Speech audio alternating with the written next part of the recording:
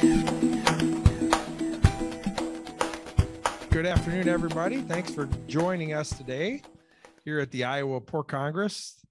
The title of this session, we're going to talk about PRRS 144. V1C stands for Variant 1C. We've got an excellent lineup of swine PRRS specialists, both practitioners and researchers, to talk a little bit more about a virus that really started to hit our industry a little bit more than a year ago. And we'll, I'm sure they're going to give us a little bit update what they're seeing this winter as well, this PRRS season. My name is Chris Rademacher. I'm a swine extension veterinarian with Iowa State University. I'm at the ISU College of Veterinary Medicine, also an associate director at the Iowa Pork Industry Center. So today we're going to have 3 speakers. And just due to some logistical challenges, we're going to go ahead and have a couple of them give their presentations by Zoom. And then we'll have one live speaker, and then we're going to do some question and answers at the end. So our first speaker today is Dr. Paul Yeske. Paul is a practitioner with the Swine Vet Center out of St. Peter, Minnesota. And Paul is going to start out today just to give some experiences with PRRS Variant 1C. So Paul, I'm going to let you go ahead and take it away.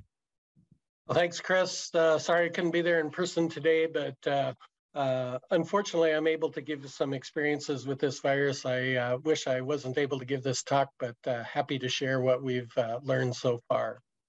And again, this isn't just for myself, but it's the other veterinarians at the Swine Vet Center and Swine Vet Center Research. So this afternoon, going to go through quickly the impact of the variant 1C in the herd, the clinical to the industry, some of the clinical signs we saw, some of the clinical impact in the production numbers. We'll go through some of those, and then some of the control procedures that we've used and implemented. I'm going to use a quote from Dr. Lola. We know everything about PRRS is like we know everything about the truck that just hit us. We just don't know enough to get off the road. We know an awful lot of science about the virus. We've done sequencing. We've done whole genome sequencing. We know a lot of the molecular genetics about it, but we still really don't know why it does what it does.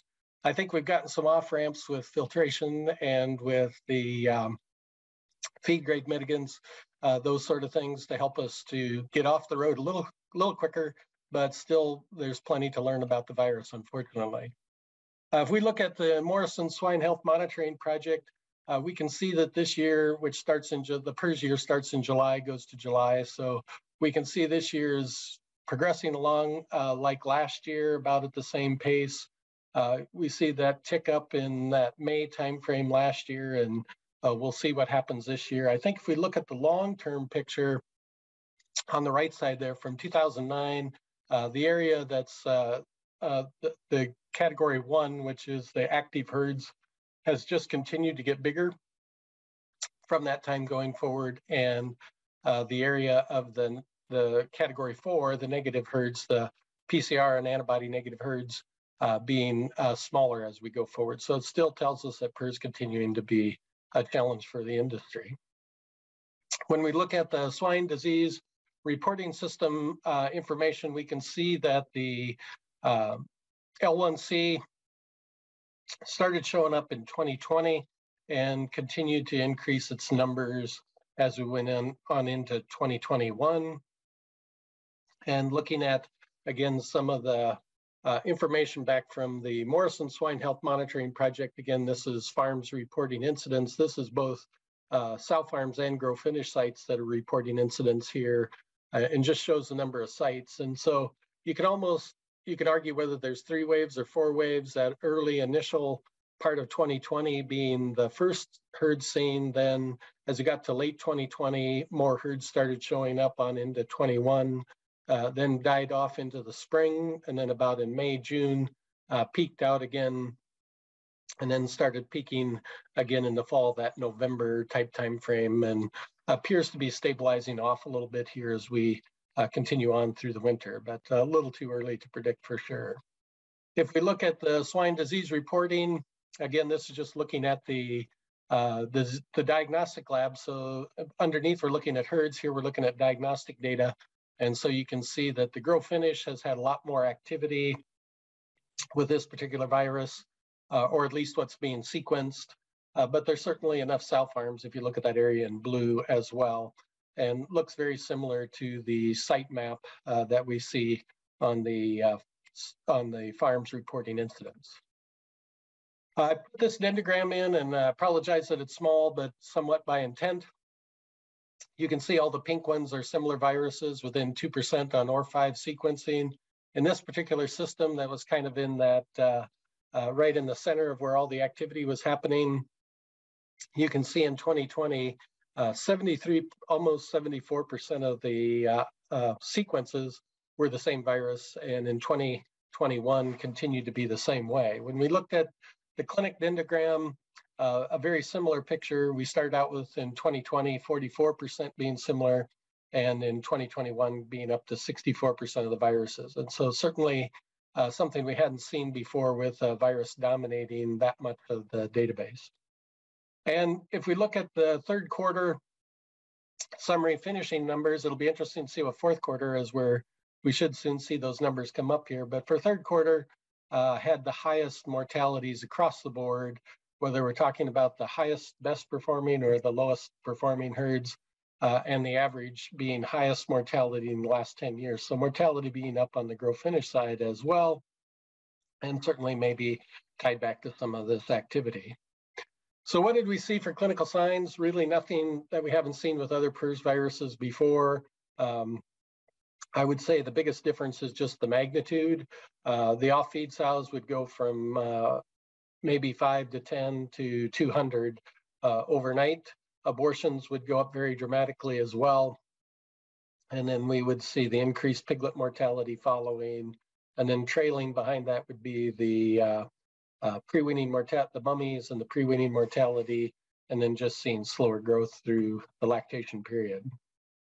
On the wean to finish side, generally we see the water consumption go down dramatically, and see the pigs definitely off feed, pigs being very lethargic. And we had one instance in one of the research barns where we were able to have a 2-week period where we were weighing pens, and we even had pig pens that went negative weight gain in that 2-week period. So certainly takes them off feed, and some increased death loss, and that again very depending upon the flow and the pigs.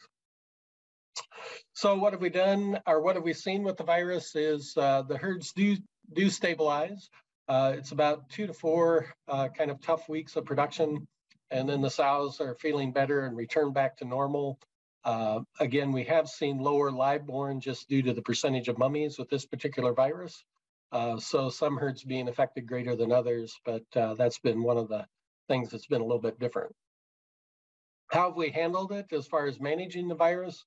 Again, we've done the same things we've done with other viruses, the old load, close, homogenize, and go ahead and then use that closure over that 32-week time frame to try and eliminate the virus from the herd and get the field virus from the herds. And for these programs, we've done ongoing monitoring of the clinical signs, the production numbers, the processing fluids, and the piglets due to be weaned, blood testing the piglets due to be weaned to have an ongoing monitoring of that status. If we look at some of the production numbers, these 12 farms all had similar viruses on OR5 sequencing.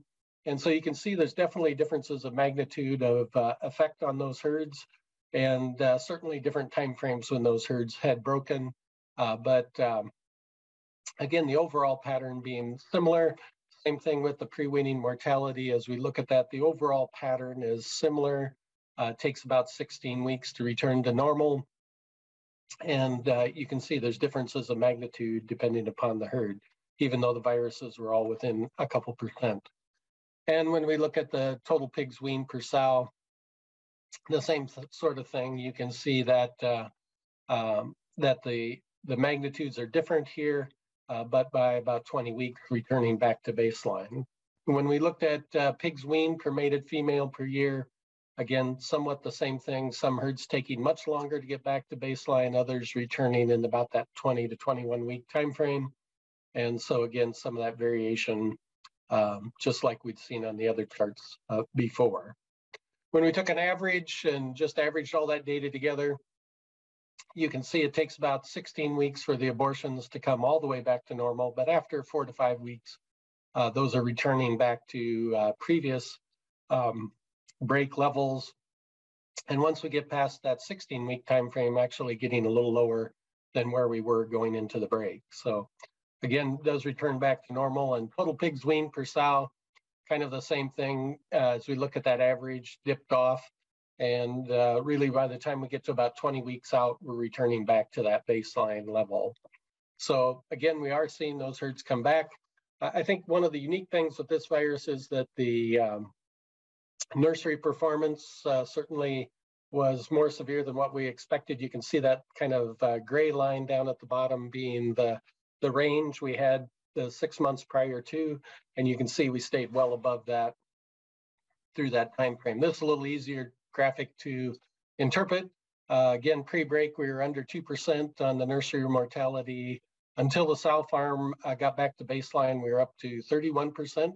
After the sow farm returned to baseline, we were still double-digit mortality. I would tell you that this herd and this flow particularly, the herd, we were able to eliminate the virus, and the first group out since then has been at 1.2%, and they're just ready to top out of a wean to finish barn. So again, it does look like we're returning back to normal. Just took a little while to get there.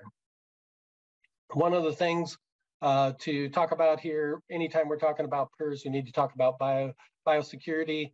I think we're all used to thinking about biosecurity, but I think most of us are used to thinking about the bioexclusion side, but I want to also make sure we talk about the biocontainment side. The bioexclusion is how do we keep the virus out of the farm? And this is the one that everybody thinks about and certainly is very important, and we certainly want to focus on. But I think we've been a little remiss in the fact that we haven't spent as much time on the biocontainment side, especially in these herds that have turned positive. And it's the forgotten side of biosecurity. How do we keep it on the site? Now we want to keep the virus from moving through the area, through the countryside. And so the showering out, the handling mortalities, and how we're doing those things properly, I think becomes important to us in an area-wide control as well as a farm control picture. So in summary, again, our experience is the virus acts like other PRRS viruses. It does seem to have reduced severity over time. The early breaks seem to be worse, but that's always never challenged PRRS in an open form. But we'll see what happens as we go on into the spring this year. The farms are stabilizing and moving to virus elimination like other PRRS viruses. Not every farm has been 100% successful, but we haven't been with other viruses as well. But it does appear to be acting normally. And again, we just want to make sure we have good monitoring as we go forward, and we want to make sure we continue to focus on biosecurity. And for those in the positive areas or positive herds, make sure we do that biocontainment as well. And I'll wait for the questions in the group time. All right, Paul, thank you very much for that really nice overview of what you guys and your team saw with this variant in the field. Next up, we're going to go ahead and have Scott D. Scott, very famous PRRS researcher, was a private practitioner, went back to school, got his PhD, was a professor at University of Minnesota, is now a director of Pipestone Applied Research within their group. And they took the opportunity because of a lot of the early reports that Paul was talking about. It's like, oh, this virus is so much more severe. It seems to act different. So he and his team, they took the opportunity to do some real basic research just to try to look at answering some of those questions in very applied field settings. So Scott's going to go ahead and share some of that information with you. We're getting it pulled up here. So Scott, are you, can you hear us? And want to make sure we're all connected. Okay. Yep, we're ready to go. Thanks, Chris. Appreciate the invitation. Sorry, I am also off campus. Obviously, I'm in Florida, so I apologize for that. But I want to thank Dr. Rademacher, also Jamie Eggers, for the great job they do on the continuing education side. And I always like to follow Dr. Yeske because he does such a good job. You know, he's a scientist. He's got a graduate degree, but he's also one of the best field people that I know. He lays it out there real clear, and he did it again. So thanks, Paul. I'll try to follow up along at that level. So as Dr. Rademacher mentioned, this is a project that we did with the help of Boehringer Ingelheim Animal Health. And we kind of did it because the world seemed to be in a crisis mode. We wanted to learn a little bit more about this virus. So next slide, please, Jamie. Okay. Yeah, so about Expo time last year, this variant had emerged, kind of like how Paul showed, and taking over. And the industry really was in a panic mode. I'd never heard the industry talking in the way it had been. You know, it's like a giving up mode, a defeatist mode. Nothing works. You know, this is the worst strain ever, people were saying. Vaccines don't work anymore, people were saying. Then biosecurity protocols didn't work anymore. We couldn't keep the virus off these farms using traditional means. And it was kind of crazy because, yeah, there were some summer infections in regions of low density. And we were worried that people were just giving up. So we wanted to take some action. So next slide, please. So we set up some projects I'll briefly go into, and I'm going to, because of the time, I'm not going to show all the data, but we can certainly talk about it in the discussion. So first of all, the research questions I identified and set up the projects based on was, as mentioned, this is the worst strain of PRRS ever. Okay, well, let's take the variant, the 144 variant, and compare it to our standard highly virulent 174 that had kind of been the leader as far as highly pathogenic strains of the virus. Let's just compare them side by side at negative pegs, inoculate the pigs, and then measure, as you see on the screen, how they do performance-wise. Question 2 is vaccines don't work anymore. Okay, well, let's take some pigs. Let's vaccinate them with either the BI MLV or the Elanco MLV. Let's challenge them, also a control group of non-vaccinated pigs with the variant. Okay, next slide, please. Just some details about those two projects. In our BSL-2 facility, we happen to have full rooms available. So this was basically right in the middle of July. And so we ran this real fast up the flagpole and set this up. We put 90 pigs in a room. We're going to have 15 cedar pigs that we'd inoculate with the either 144 or 174, and then 75 direct contacts to get exposed to the virus kind of in a natural way that it would happen in the real world. For the vaccine studies, we use a vaccine per label. So we vaccinated at full dose, waited 28 days, and then challenged. And then for our viruses, we selected from a sow farm case of ours that Dr. Joel Neerum actually had overseen, a 144 L1C variant case. Now we also took our 174 virus that we use for experimental challenge. And these were both from very nice field cases of the, just like Paul was saying, a really tough reproductive disease. We took the 144L1C variant, and to be sure we had the right virus, we sent it to Dr. Ben House at South Dakota State and asked him to do a whole genome sequence and be sure that we had the right virus. We had the variant that Giovanni and others have talked about so nicely. And we found out, yeah, this is the right virus. It's 99.5% similar to the gene bank or the reference virus of the variant. So that was good to know. And then our challenge model I mentioned is a cedar pig model. We challenged 10% of the pigs intramuscularly and then just let it spread over a 35-day challenge period. Okay, next slide, please. And this credit again to Giovanni Trevisan. We wanted to be sure we had the right virus. And this is his dendrogram looking at OR5 sequences. And you see the black, that's the 144 L1Cs. But in that little cluster of red, blue, and green is this variant that they've talked about. So, and showing very nicely that it's actually got it's a 144, but it's got a piece of the 174 virus mixed in. So it's actually a recombinant. And what you see there in the little green circle, that little green line in the middle, that's our strain. So it fell into this little subcluster of the variant, as we talked about. Very different than the traditional 144. So we had to be sure we had the right virus. Okay, next please.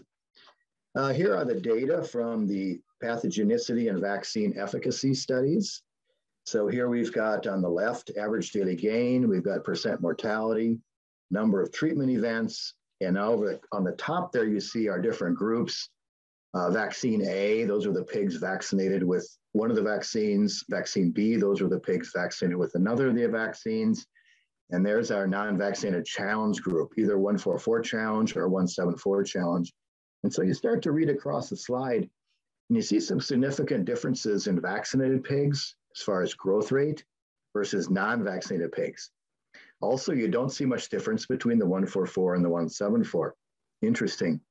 Mortality, you see the numbers, really not much happening except for that 174 group, where we were trending towards significance of the 13% mortality. And there are the numerical data on treatment events in actual injections. Again, this is only a 35-day post-challenge period. That's all the space and time we had. So we can't say this would have, continued on the same way for the entire time. So just a little limitation to disclose. Next slide. Viral load. We looked at viral load in these pigs. Boy, there was a lot of virus. You look at day 14 to day 21, just measuring the amount of virus in these pigs. Gosh, but what's interesting, you see a lot less virus in the vaccinated pigs than you do in the non-vaccinated pigs. And you actually see more virus in the 174 in the blood than you do with the 144. So a lot of virus, but some differences being teased out. Okay. And here's a behavior score. This was a neat thing BI brought to the table. Let's measure respiratory rate and behavior each day in the barn and see which pigs responded differently. We've got vaccine A and B in blue and orange. And then we've got 144 non-vaccinates in gray and 174 in yellow. So counting all the pigs that were clinically affected, measuring that over time, we see there was a difference in how the vaccinated pigs performed, much better behavior, much less respiratory disease, much more normal behavior. And then you kind of see how the non-vaccinated pigs in gray and yellow, there was a lot more coughing, a lot more dyspnea, a lot more lethargy in those non-vaccinates. Okay. Next slide, please. The next, research question was, well, biosecurity protocols don't work anymore. So we ran a bunch of small pilot studies and really wanted to see yes or no, whether the virus was still alive or whether it could be spread or not. And so we looked at feed. Could this virus 144 be spread through feed? Could it be spread by contaminated personnel and fomites? Could it produce infected aerosols? So pigs that were infected, would they produce virus-positive aerosols? What about survival in slurry? Was it greater than 14 days, which had been published before? And would it live longer, for example? Would it live out to 21 days? And then transport. Could the feed truck serve as a way to move the virus from farm to farm? And also prevention. What about feed mitigants? Did they work? Did Guardian or CellCurb neutralize the virus? How about our disinfectants, Ag Forte Pro or Synergize? Would they neutralize the virus? Filters, would Camphil Farmer 14 fiberglass filters stop the aerosol transmission? And then if we took a shower, and changed our clothes, could we stop the mechanical spread? Next slide, please. Okay, so our little feed truck transport model is kind of cute. So we just wanted to see, well, if we have these, let's say we're taking a load of soybean meal from the processing plant and it happens to be contaminated, we take that directly to the mill, we dump it off, we don't clean our truck, we backhaul complete feed. Could that be a way the virus is moving from farm to farm? And so we did that with these models. We took soybean meal, we put it in the back of the truck with virus, we emptied it out after an hour, put in complete feed, fed it to pigs, as you see, and we did demonstrate transmission of the disease through that route. Next, please. And then we did collect air, just showing you the air collector there, the Bobcat sampler, the little black box hanging from the filter bank up on top within the room of infected pigs, as well as outside the building after the air had been filtered. Okay, next please. So what we learned from this was, yeah, both of the disinfectants worked, but it took a little while. It took 60 minutes of contact with 144 to neutralize the virus, but eventually the products worked. The feed mitigants worked, We showed that without feed mitigants, we could spread the virus through feed. That's something to consider in the way this virus is moving. But if we used a feed mitigant like Guardian or Salcurb in this case, we could reduce that risk. The feed transport model, like with the little trucks that I showed you, the virus survived in that model, and we were able to infect pigs. So contaminated soy, contaminated the trailer, which then contaminated the complete feed, and the pigs got infected. And survival in slurry was no different than what we'd seen before. Okay, next slide. Finally, if we did take a shower and change our clothes as expected, we could break the cycle of infection from moving from infected pigs to negative pigs. Obviously, if we don't have those biosecurity plans in place, it's very easy to spread the virus from boots and coveralls. But if you follow the rules and you take your showers and you change your shoes, you can block that spread. Finally, in filters, yes, the air in infected rooms contain virus positive aerosols, but not after filtration. So filtration works. Filtration blocks this virus. Next slide. I think it's the last one, but under the conditions of this study, you know, and there are some conditions we have to disclose. This is a very well-controlled study. There are some limitations to it, but in our opinion, the 174 we used was more pathogenic than the 144 L1C variant. And vaccines worked just fine. We found very good efficacy from both of the modified live vaccines. We found that the biosecurity protocols were effective. However, we need to pay attention to aerosols and feed as risk factors. And we'll talk about maybe some of this risk management during the discussion that Dr. Karen Havis from our team has evaluated. So the message, I think, to everybody is, like Paul said, this is a highly virulent strain of PRRS, but it's really not different than what we've seen in the past. And we have the tools that we can manage this. So we really can't give up. We know what to do. We have to follow the rules. And with that, I'll close and thank again Chris and Jamie for the invitation and look forward to the discussion. Thank you. All right, fantastic. Thank you, Scott. Very, very interesting information, a lot packed in there. So like I say, during the Q&A time, we'll be able to, if you have any questions about any of that data or other questions that we think we should be asking, please feel free to do so. At this time, I'm going to have Dr. Zhang. He's going to be our next presentation. So we had Dr. Yeske kind of give us an overview of what he saw in the field. Dr. D shared a little bit of some of the field applied research. Dr. Zhang is a virologist and researcher at the ISU College of Vet Med. He's our primary swine virologist there. And JQ actually came and we'd asked and IPPA was kind enough to fund a study. We wanted to have him look at maybe a little bit more at the cellular level to say, well, what's different between this virus and other viruses? So today he's going to share with us some of the research that him and his team have been able to do.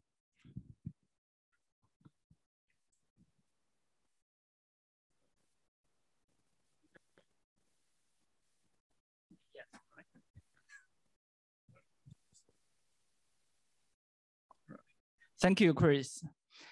Good afternoon, everyone. First of all, I'd like to thank Chris and Jamie for inviting me to be here to share some experimental data of comparing the pathogenicity and transmissibility of the recently emergent PRRS L1C with the I didn't do it. Sorry. So as Dr. Yeske mentioned that a PRRS variant strain emerged in US since October 2020. Sequencing indicated that these variant viruses formed a separate subcluster within lineage 1C. So most of these variant viruses have the RFP pattern 144. Therefore, we tentatively named this as the 144 lineage 1C variant or lineage 1C variant strain. If you look at these RFP 144 viruses, actually they belong to different lineages and sublineages, and also they underwent the dynamic changes over years. If you just look at year 2020 and 2021, for these 144 viruses, they mainly fall within the 4 types: lineage 1C variant, non-variant, lineage 1C non-variant, lineage 1A, and lineage 1H. These 4 of those. So we were able to isolate all of those 4. So in this study, we included the 4 144 viruses. So that including 144L1C variant, 144L1C non-variant, 144L1A, 144L1H. We also included the one previously characterized highly virulent 174 lineage 1A virus. So totally 5 viruses. We isolated all of these 5 viruses in ZMAC cells. And here are the CT values. We also determined the infectious titers in both ZMAC cells and MAC45 cells. Interestingly, the titer obtained in ZMAC cells are higher than the titer obtained in MAC45 cells. So we also determined the whole genome sequencing of these 5 viruses. So compared to this L1C variant, the other 4 viruses, they all have the less than 90% nucleotide identity at the whole genome level. But today I'm not going to spend time talking about this. So for our experimental design, 72 naive pigs at 3 weeks of age were transported to ICU animal facility. We have 6 rooms. So each room includes the 2 pens set up like this. So pigs in these 2 pens can have the nose-to-nose contact. So at the day 0, that is pigs were 4 weeks of age. So we inoculated the pigs. So this including 8 pigs. So in each of the 6 rooms, then totally 48 pigs, okay? Initially, the other 24 pigs were housed in the other 2 rooms to serve as the contact pigs later on. Okay, at the day 0, you can see only 8 pigs here. This is the empty. So we give the intramuscular and intranasal inoculation. So totally is a 6 log of the virus per pig. But again, this is based on the titer in ZMAC cells. So that roughly between 4 and 5 logs if based on the titer in MAC45 cells. So 2 days after 2 days of post-inoculation, we introduced 4 contact pigs to each pen B in each room. So at 10 DPI, we euthanized the 4 pigs from the inoculation pen to compare the pathology. The remaining 4 inoculated pigs and 4 contact pigs were kept through 28 days. So clinical observation, the pigs inoculated with this L1C variant and 174 viruses became more lethargic and were also feed faster than other virus groups. Here I just show some pictures taken at 6 DPI. You can see that for the negative control pigs, 144L1H, 144L1A, and 144L1C non-variant, those pigs, both of the pens were pretty active, though not very lethargic. In contrast, in this lineage 1C variant and 174, the pigs were very lethargic, depressed, they piling up just under the headlamp, Mortality. So in this study, all of those pigs that naturally died or were euthanized due to severe body conditions were counted as mortality. So in this L1C variant group, the mortality is 6 out of 8 pigs. In this L1C non-variant, L1A, L1H, L1A, the 1 out of 8, 1 out of 8, 2 out of 8, respectively. Mock-inoculate group is 0. So if you look at the body temperatures, for those pigs that have the temperature over 40 Celsius degree, we consider that they have fever. Then we calculated the percentage of pigs having fever at each time point in each group. So at 1 day, after inoculation, this L1C variant and 174 group almost have the 100% of pigs with the fever. And then that number dropped at 2, 3. Starting from the 4 days, the second surge of the fever came out. So, but between the 1 and 7 DPI, the percentage of pigs have fever was similar between L1C variant group and 174 groups. However, at the day 8, 9, 10, 11, it's a higher percentage of pigs with fever in L1C variant group compared to 174 groups. And this just shows the average temperature. These are real temperatures, Again, between the 1 and 7 days, the average temperature was similar between L1C variant group and 174. However, in 8, 9, 10, those are 3 days that are higher fever in L1C variant group compared to 174. For ADG, based on the -1 to 10 DPI, these inoculate pigs, 8 pigs, So these 8 inoculate pigs, you can see all of these 5 virus inoculated group, they have a significantly lower ADG compared to the mock inoculated group. Among these 5 viruses, this L1C variant group has a numerically lower ADG compared to other groups, but these differences were not statistically significant based on the 0.05 level. And even in the contact pigs, this L1C variant and 174, they have a numerically lower ADG compared to other groups. For the viremia level in inoculated pigs, so at 2 days DPI, there's a significantly higher viremia level in L1C variant group compared to the other 4 viruses. 174 group is in the middle. And we also tested the viral load in oral fluid. Similarly, at 2 DPI, there's a higher virus load in oral fluid of the L1C variant group compared to other groups. You may notice that we missed some time point because at some time point, we were not able to collect oral fluid because the pigs were sick or not interested in chewing rules. And then we euthanized the 4 pigs at 10 DPI. We checked for the lung growth lesions. So, for these whole lungs, one pathologist checked what the percentage of these lung tissues have the growth lesions. Then he calculated this percentage, So you can see that L1C variant and 174, they have a significantly higher percentage of lungs having the lesions compared to the other 3 groups.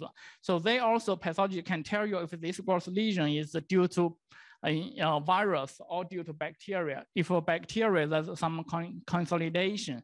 But all of these groups, that percentage due to bacteria, there's no difference, no significant difference. And then here is microscopic lung lesions in inoculated pigs at 10 DPI. There's a numerical higher scores in L1C variant group compared to others. Similar thing for the HC scores. I do not have time to present data in the contact pigs, but just to show this one slide. This viremia in contact pigs, you can see that at 4 DPI, that means the 2 days post contact, because we put the contact pigs there, the 2 DPI. So 2 days after the contact, 4 out of 4 pigs in this L1C variant group has this become viremic. But in other groups, either 2 out of 4 or 0 out of 4 become viremic for these contact pigs. So this implies that this L1C variant group, well, this virus may have the potential higher transmissibility compared to others. So the conclusion, the findings from this experimental study basically align with the field observations presented by Dr. Yeske. This L1C variant in inoculated pigs had more severe outcomes in some aspects, example, the fever, the viremia levels.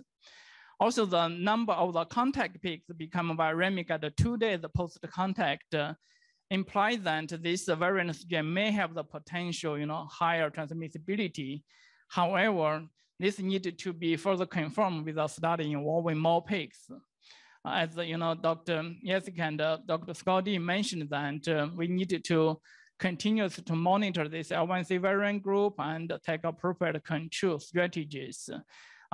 Next, we are in the process of comparing these commercial pulse vaccines about their protection efficacy against this L1C variant strain. Dr. Scotty already presented some data. We are comparing the 6 vaccines against this virus.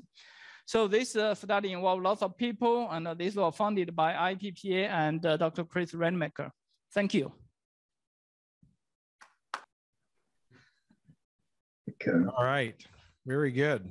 So thank you very much, JQ, Scott, Paul. Much appreciated for 3 really excellent presentations.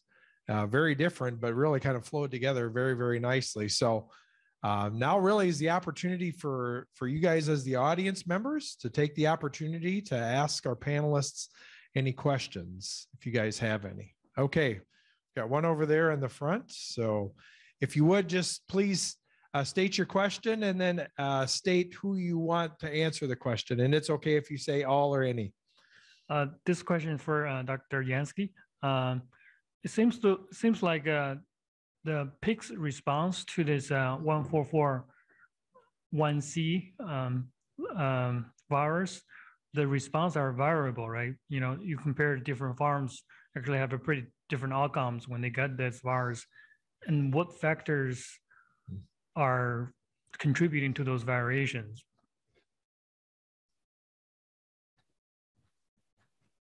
Oh, Paul, we're gonna have to have you on mute real quick. No problem. It's a true Zoom call. You have to go through that. But one of the differences out there were some of these herds were vaccinated, some herds would have had previous exposure, but we did have some herds that were category 4 that didn't have as severe of clinical signs either. So it does appear that there are herd differences, even though there may be differences in immune status as well. So there's all those things playing into the differences we saw in the outcomes there.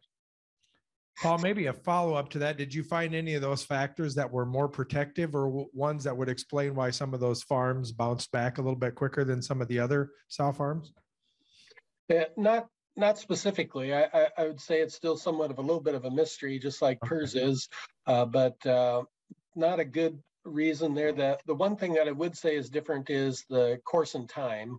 The most severe outbreaks were the ones that happened in the fall of 2020, and the ones that happened more like into June of 2021 seemed to be a little less severe. So it does appear that there was a little bit of change there over time, or it might just be the herds too.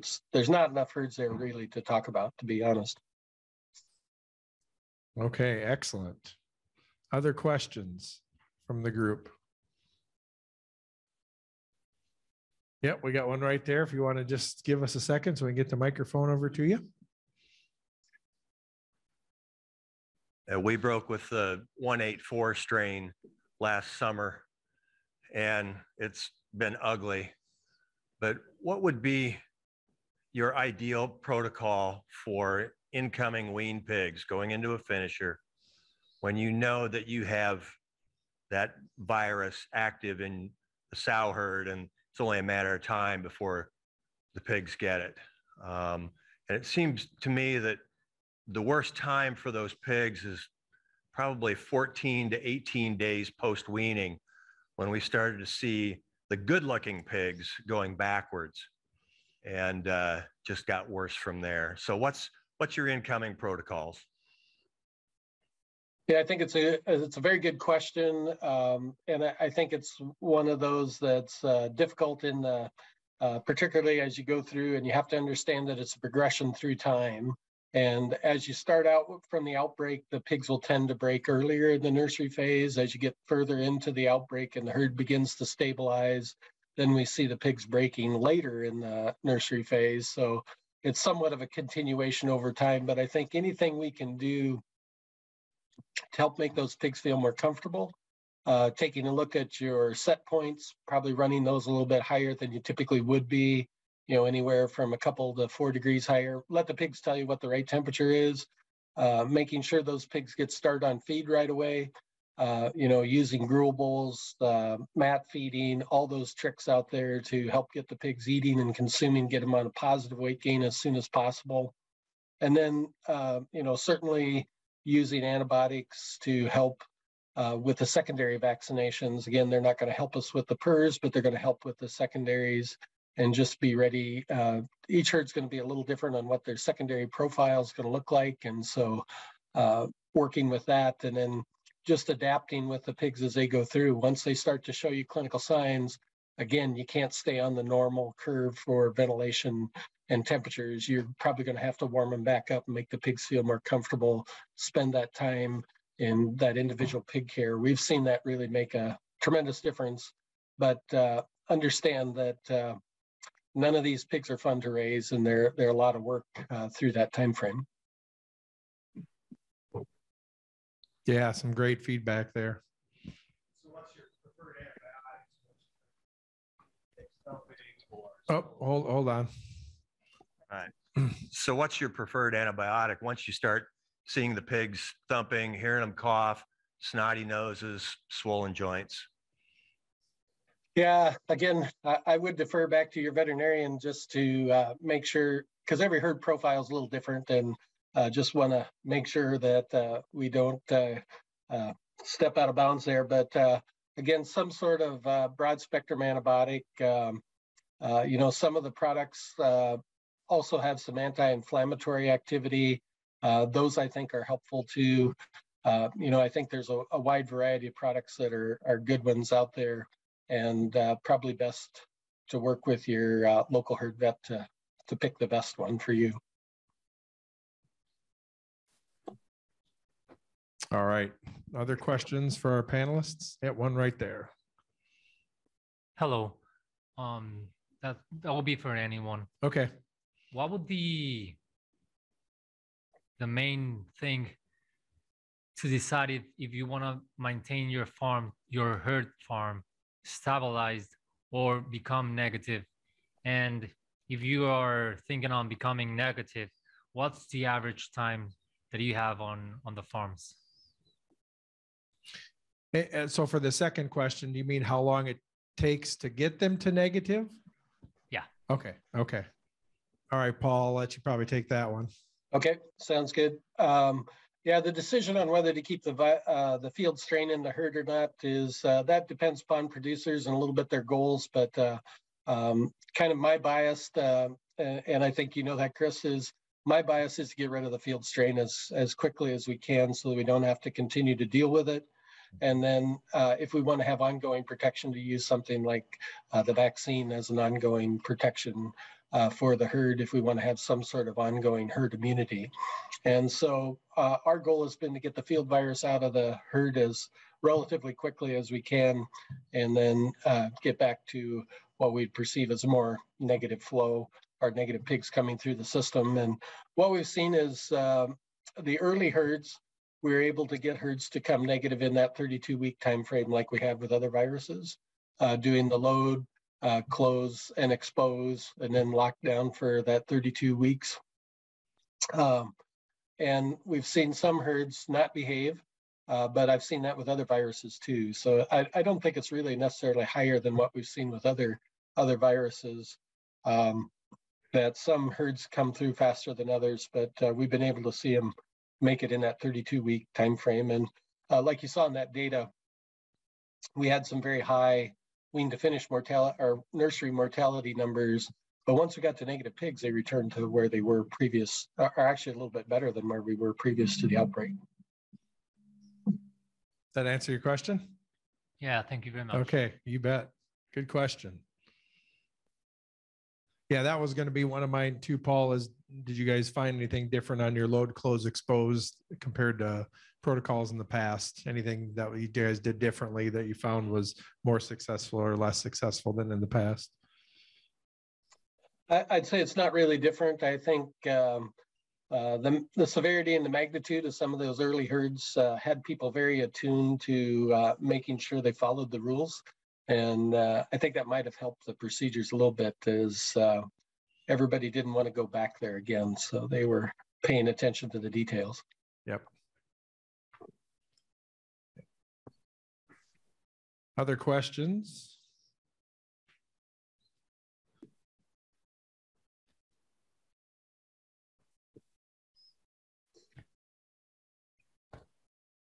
Another question for Dr. Yeske. You talked about biocontainment, right?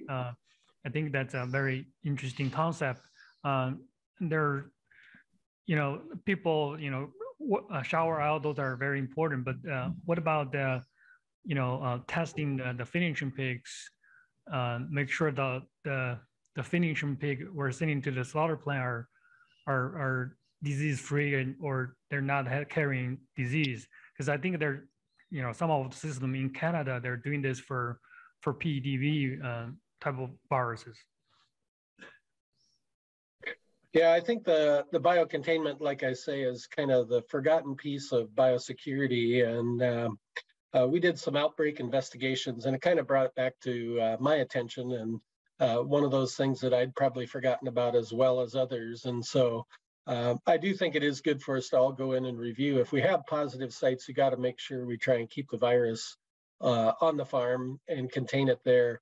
And so certainly monitoring finishing sites, I think, is a good thing. It becomes a little bit more complicated when sites are vaccinated, but still can be done with some of the differential PCRs and some of the clamp technology on sequencing.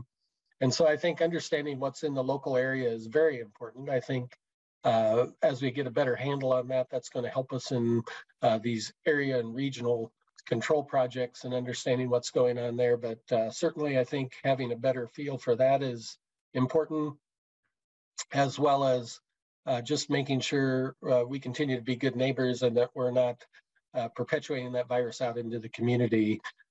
When we leave the farm, hopefully we're leaving the virus on the farm. And how we handle our mortalities and that sort of stuff too, making sure we're careful with that as well.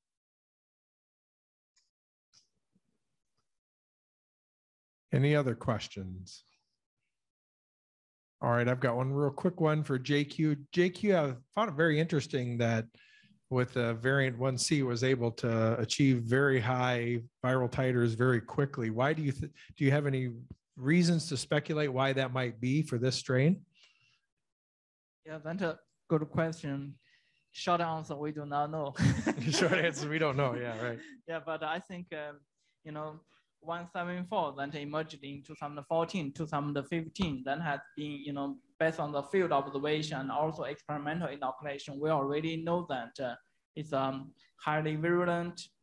So after that, people ever sequence that for the whole genome sequencing, compare that to other strains.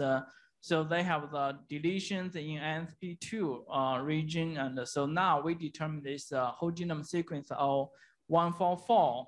And they also have the similar, deletion pattern in ANSP2, but it's still just too early to see which part of the genome, contributed to that high virulence. But based on the experimental study we have done, we feel pretty confident to say that this L1C variant is truly a high virulent strain, although we do not know the mechanism yet. Okay. Okay, very good. And Chris, go ahead. Yeah, I'd just like to say, I think for all producers out there, really nobody wants any PRRS strain. None of them are good. And so we know there's lots of different strains out there, and certainly none of them are friendly to the farm. Yep. Yeah, it just seems like we do a better and better job of selecting for strains that are meaner and more virulent and grow faster and to higher titers as well. So I really appreciate, a very unique perspective of all three of you, really, and really want to take the opportunity if there's any last questions. Otherwise, I would just ask the audience here to help me in thanking our three speakers today.